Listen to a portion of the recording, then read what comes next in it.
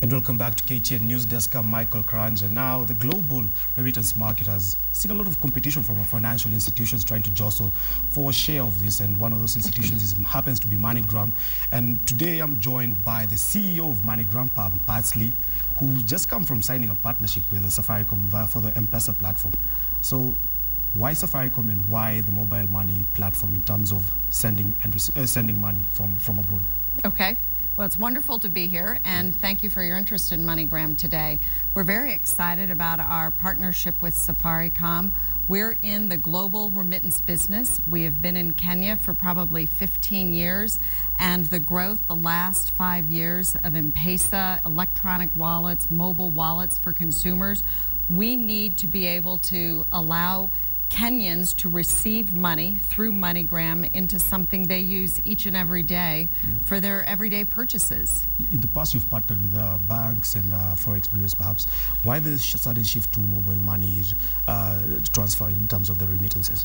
Yeah, I look at it as more of an addition as opposed to a shift. So our banks, we have fabulous bank partners here in Kenya. They remain our partners. But we have a philosophy that any way a consumer wants to send money from the send side to any way a consumer wants to receive money, we would like to facilitate that. And I think it will provide a tremendous service to Kenyans and to the diaspora outside of Kenya, providing a more convenient way, perhaps, for their receiver to get the money in their mobile wallet. And sending money is really a two-way street, because we do have Kenyans who actually live abroad. So with Safaricom, will I be able to send money now through the M-Pesa platform to a Moneygram account to, say, someone in Dallas? Yeah, that'd be nice. Yeah, you could do that, but not yet. Right now, we are launching with M-Pesa Safaricom in Kenya, the receive side. So it's will be available through 90 countries in the Moneygram network. We're today in over 200 countries. We're launching this with 90. The predominance of the business right now will be coming out of the US, the UK, Canada, and the Middle East.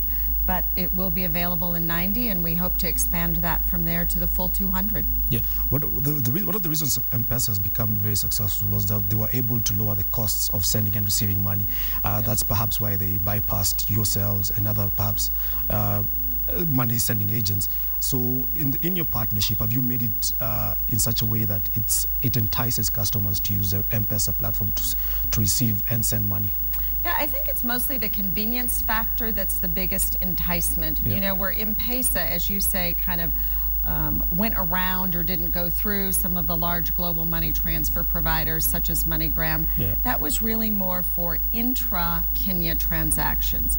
When you get into cross-border transactions, the compliance requirements on both sides of that transaction are quite extensive, and so that's why it's attractive to Safaricom to partner with someone like Moneygram, and then certainly it's attractive for us to partner with them because of having over 15 million and growing wallets here in Kenya. Yeah, I was listening to you at your signing function today, and 3 words came out: quick, fast, and reliable. Do you stick to that mantra? We do stick to that mantra: quick, fast, and reliable. Secure, you could throw that one in. And we really kind of think about our service as fulfilling one of 3 needs. It's emergency cash, it's celebrating life's big moments, it's a birthday, it's a graduation, it's back to school, something like that. And then it's just for everyday life's essentials. So it's really a brand that, you know, tugs at the heart of people for families and friends. Kenya alone accounts for about 1.8 billion shillings in terms of annual remittances. What kind of share of this are you looking for? What's the plan exactly in terms of being a major player in the remittance market? Yeah. So Moneygram is today the 2nd largest global remittance company in the world, and we look to continue to grow. I have shared with some people last night, you know, here in Kenya, our business is growing what I like to refer to as double digit. And we certainly think with this M-Pesa launch and partnership with Safaricom that we'll be able to maintain and actually even accelerate to perhaps some higher double digits than what we've been seeing. So how important are frontier markets such as Kenya or developing countries for the likes of Moneygram in terms of looking for new markets to, you know, show up revenues and actually profitability for the company? Yeah, it is. So we've been, like I said, in most countries for at least 10 years, in Kenya for probably 15. So it's not so much that the country itself is a new frontier, but it's the way we provide and facilitate our service that kind of makes it more in the frontier. So it's adapting to mobile wallets. It's using Moneygram online. You can send from Moneygram online into an M-Pesa wallet here. Yeah. So that's, you know, no point of sale presence. It's basically electronic to electronic. We're seeing the same thing with our partner in Qatar, Ooredoo, where the mobile money is used on the send side there from Kenyans working in Qatar, and they can send back to, so that's really mobile wallet to mobile wallet. Moneygram plays a very vital role in the middle, providing and facilitating settlement on both ends of that transaction, and of course all the compliance in between. All right. Obviously now you're in Kenya. Which other markets interest you, especially on the African continent? Yeah, I hate that question because I feel like I'm always going to leave someone out. I mean, there is no place. You must have your top 5. So I would point you to the size of the market that they are, as reported by the World Bank. Exactly. But, you know, it takes each, you know, country pair and corridor. So we really look at our business between the sending country and the receiving country. So it's not just Kenya alone, it's US Kenya, UK Kenya, Middle East Kenya, you know, so we look at that from a corridor perspective. And, you know, I don't think Moneygram's at end of job any place that we're present. So we have a lot of runway for growth. Further to the partnership, you recently set up a regional office in Nairobi.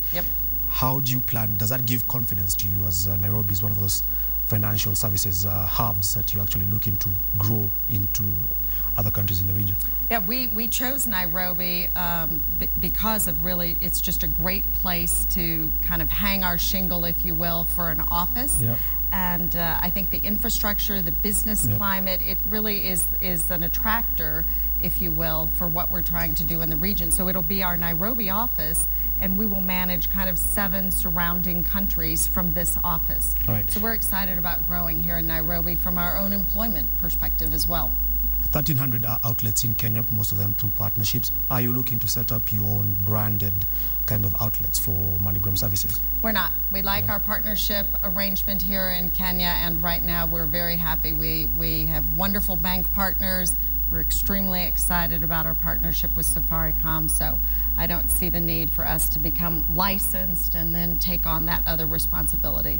I think we have a good way to reach the consumers. All right, thank you very much. Thank you. That has been Pam Parsley, Chairman and CEO of Moneygram, just telling us about the excitement in terms of playing in that remittance market.